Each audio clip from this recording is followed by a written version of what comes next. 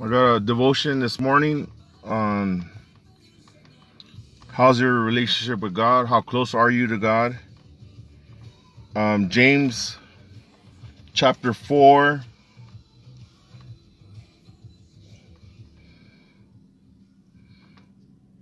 verse 8. It says, "Come near to God, and He will come near to you. Wash your hands, you sinners, purify your hearts." So in verse 7, it talks about us submitting ourselves. Verse 6 says that, but He gives us more grace. God opposes the proud, but shows favor to the humble. And in this time that we're at, we have to draw close to God like never before. We have to draw close to our Father that's in heaven. So let me open up in a word of prayer. Father, in the name of Jesus, we come before you. And Father, we thank you, Lord, for your mercy and your grace. We thank you, Lord, for waking us up. And we thank you, Lord, for everything you have done. Father, we come before you, Lord, and we ask that you would forgive us of our sins, that you would wash us and cleanse us, that you would purify our hearts, that we're in right standings with you, Lord God. Father, we just thank you, Lord, for the mercy and grace, Lord, that you have given us. Father, we thank you for your word. We thank you, Lord, for everything that you have done in this month of November. So, Father, we just thank you in Jesus' name. Amen. So we gotta draw close to the Lord. We gotta draw near to Him. And if you approach God, if you seek God, and you praise God and you worship God and you pray to the Lord, He comes near to you. And He tells us, how to approach Him. He tells us that we approach Him in humility. We approach God with respect, with awe. And we can't go before our Lord having friendship with the world. In the book of James, that's what it talks about. It talks about making that decision to serve the Lord, making that decision to follow God, to cut your ties with the things of the world. Us as believers, those that accepted Jesus Christ as Lord and Savior, we have to make that decision to crucify this flesh. See, God wants us to be a people that are not in sin, that are not wicked. As the Word of God says, that He wants to bring a healing to His nation. He wants to bring a healing within our families, even within ourselves. And we have to seek the Lord. We have to seek Him while He could still be found. And we seek the Lord through prayer. We seek the Lord through prayer. And there's a scripture here in 1 John chapter 5:14. As we seek the Lord, we have to seek the Lord like this. It says, "This is the confidence that we have approaching God, that if we ask anything according to His will, He hears us. And if we know that He hears us, whatever we ask, we know that we ask of Him." And I don't know about you, but I need to ask of the Lord. I need God's mercy. I need God's grace. I need God's wisdom. I need God's direction. Not only one day, but every day. And I got to be in communication with the Lord. As I draw close to God and he draws close to me, as I'm in prayer and I'm as in his word, there is change. There's transformation. There's a renewed mind. He removes certain things out of our lives when we're in prayer. As we approach the Lord, with his confidence. And we need to seek the Lord more than ever in this time. Let me ask you a question. How's your relationship with the Lord? How's your relationship with God? Have you got cold? Are you distant from him? Are you away from the Lord? Do you feel that he is not there? See, are you irritated? Are you angry? See, the evidence of you being close to God, being close with the Lord Jesus, close to the Spirit, is that you're not that irritated when it comes to things. You're not that angry when it comes to things that are happening in your life. You are humble. You're a humble person. You're a person that's in the spirit and not in the flesh. And God has called us to be people that are humble, people that are holy, people that have a relationship with the Lord. And see, that's the difference between having a religion and having a relationship with God. That once you have a relationship with God, there is change. Not only in your life, but the life of others. When you have this intimate relationship with your Lord, when you have this intimate relationship with Jesus, it is evident. As they were praying on the mountain and they came down, it was evident that they were with the Lord because they were shining for God. And that's how we are when we're in prayer, when we're in the presence of God. It is evident. And we have to continue seeking the Lord. Not only just for ourselves, but for our families, for our friends, for our neighbors, our co-workers, for the lost.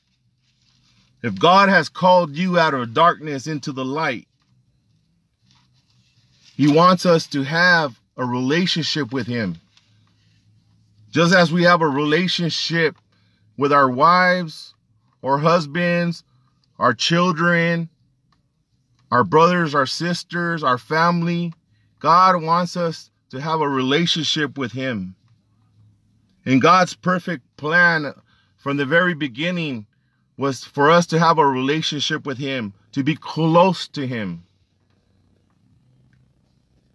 And the separation of us with God, if you're asking yourself, have I got cold? Am I distant from God? Am I away from the Lord? It always boils down to this. It is sin. It is things in your life that keeps you away from God.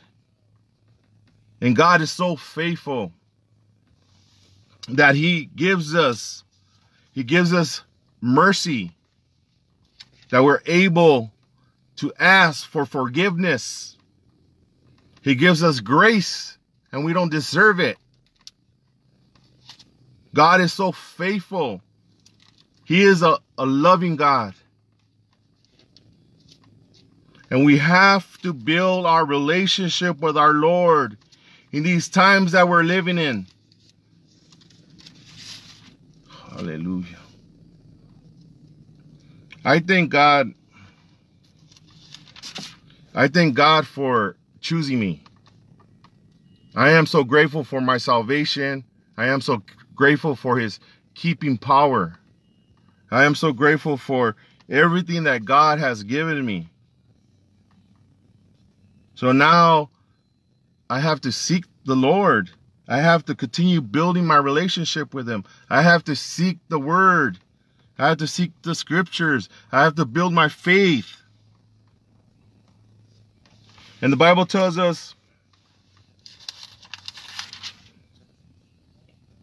that in Hebrews 12:2 that we have to fix our eyes on Jesus.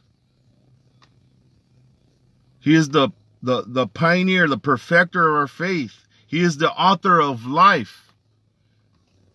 And if we expect to run this race for the long haul, you have to run this race with the Lord. You can't run this race and think that you're going to make it in this world without God, without Jesus, without the Holy Spirit, without God's word, without pastors and leaders and brothers and sisters, without having somebody there to encourage you, having someone there to correct you.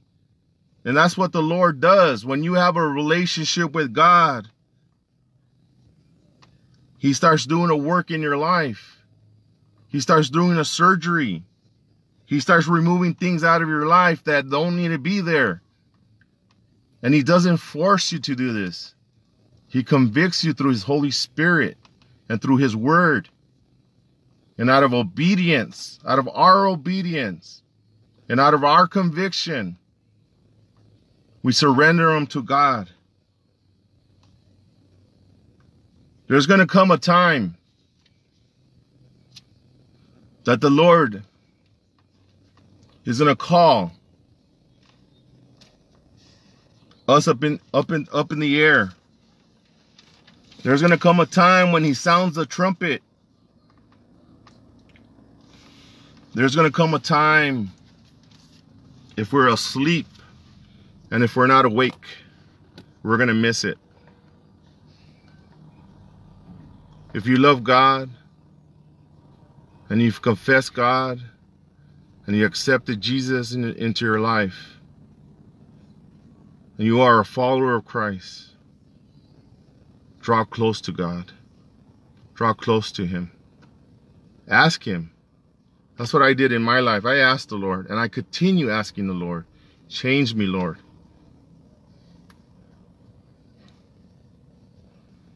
Draw me close to you, Father God. Minister, Lord. He is the potter and we are the clay, and he wants to mold us and he wants to change us. In this life, we're going to go through some things. But God is with us. He won't ever leave us nor forsake us. God, you know, one of the greatest things that I could say is that I accepted Jesus Christ as my Lord and Savior. And, you know, I'm so grateful for answering the call, for serving the Lord. And I thank God for sending my wife Desiree, the family that I married into, all the blessings that God has given me. And I remember there was a time there in the beginning of my walk with the Lord where I was distant from God. I wasn't close to God. I got cold in my relationship with God. And I walked away from the Lord. And it boils down back to sin, our desires. But I desire to draw close to God. And I thank God for Pastor David, Pastor Donna. I thank God for my wife's grandma, Irene, my father-in-law, Henry, Esther, the family, the prayer groups, the pastors, everyone that was praying. And I wound up in the home. And I do believe, you know, being in the home, I drew close to the God. I was put in a place where I was just saturated with the word, being in the presence of God. So today I just, if you find yourself distant, cold, away from the Lord, ask the Lord to remove whatever it is that is the blockage. And if there's something that without a shadow of a doubt, surrender to the Lord. Give it to God.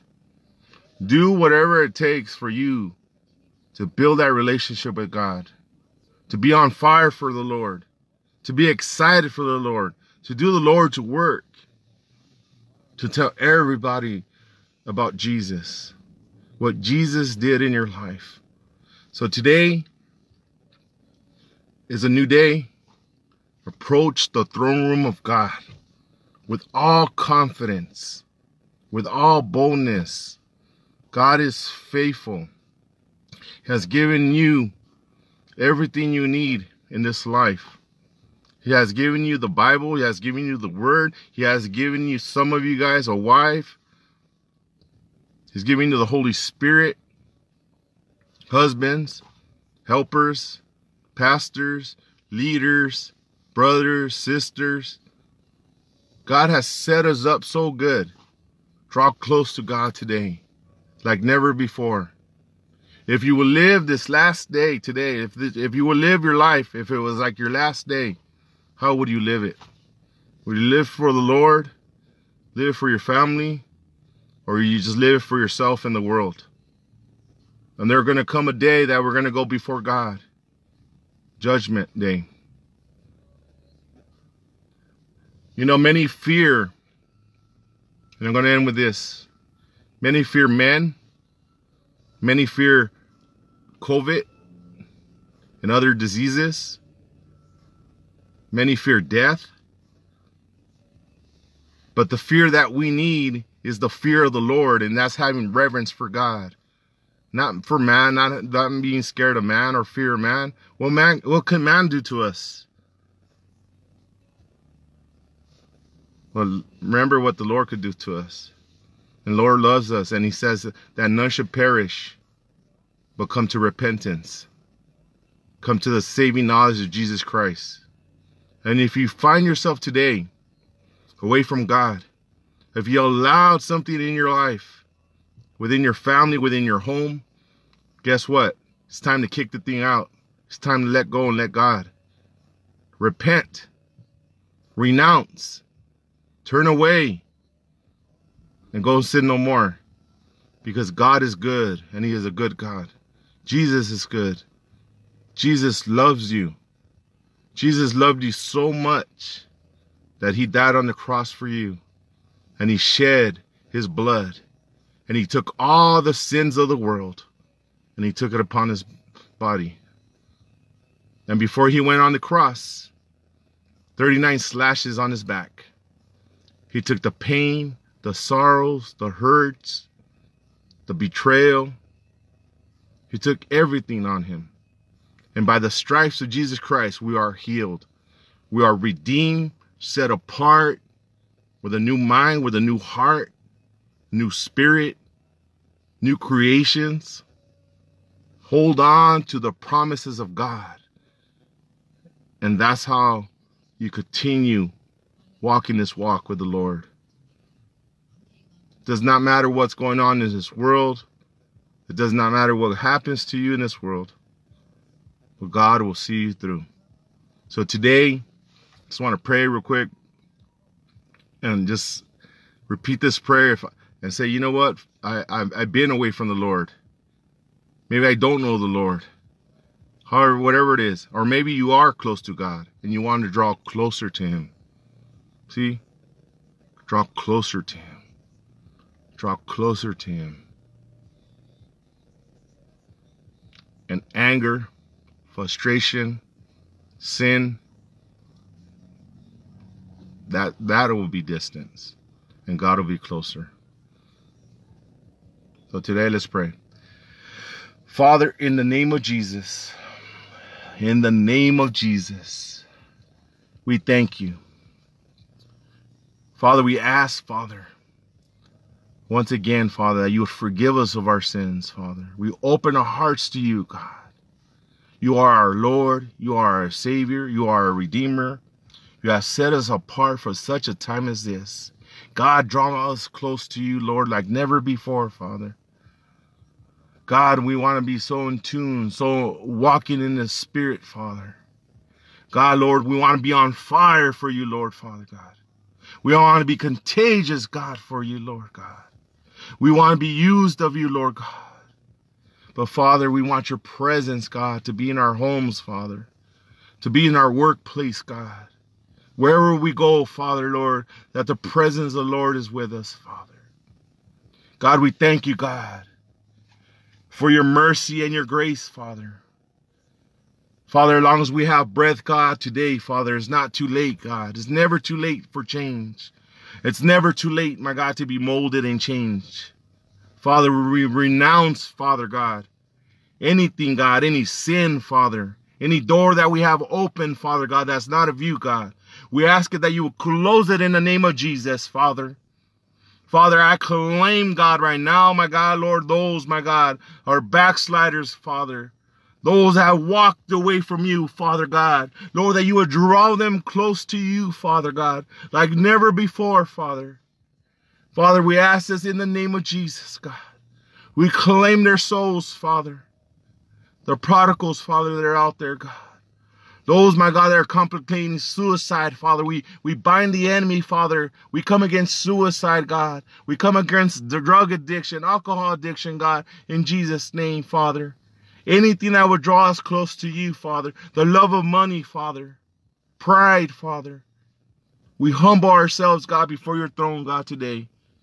In the name of Jesus, Father. And by the stripes of Jesus Christ, we are healed and we are whole, Father. We love you. We thank you, Lord, that we could draw close to you, Father. That Jesus Christ is the way, the truth, and the life. And there's no other way to the Father but through Jesus. We have that access.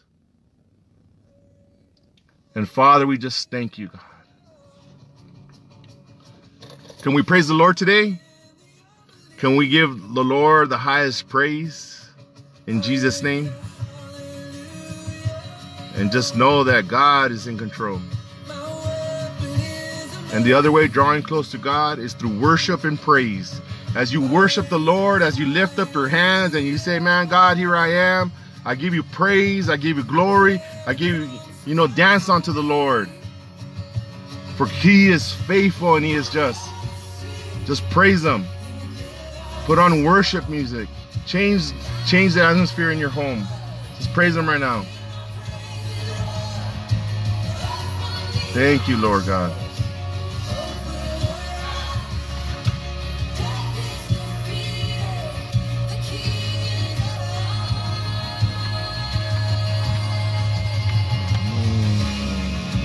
Thank you. Amen. Hallelujah. Right now, there's breakthroughs going on. Breakthroughs, healings taking place. Renewing of the minds in Jesus' name. I speak life. People are giving their lives to the Lord right now. Come forward to the Lord. He wants your heart. He wants you. He wants to forgive you. You have the victory in the Lord. You are victorious. You are the head and not the tail. You are blessed. He thought of you even before you were even born. Fulfill what God has called you to do. Draw close to God. Praise him. Praise the Lord. Praise him. For everything that has breath, praise him. He is worthy of all praise. Thank you, Jesus. Hallelujah. We love you, Lord. Continue praising the Lord. This time of devotion. James, let me go over the scriptures real quick. James chapter 4, verse 8. Hebrews 4:16. 1 John 5:14 through 5. Hebrews 12:2. And just draw closer to God like never before. Build that relationship with God. Be blessed. Know that we love you. There's a lot of things that are going on in our ministry. Go on our website, New Beginnings Community Ministries. We're also on YouTube and on Facebook, New Beginnings Community Ministries. We have a men's home and a women's home. If you want help, if you need any assistance, we have a food bank also. There's a lot of things going on in our ministry, and come join us. Come join us on Sunday at 10 a.m. And there's a few things changing in our ministry as we're starting to open up. But know that you're not alone, and you could always contact me, message me.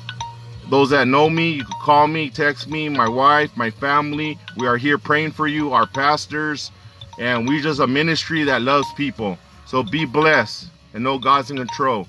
We love you. In Jesus' name, amen.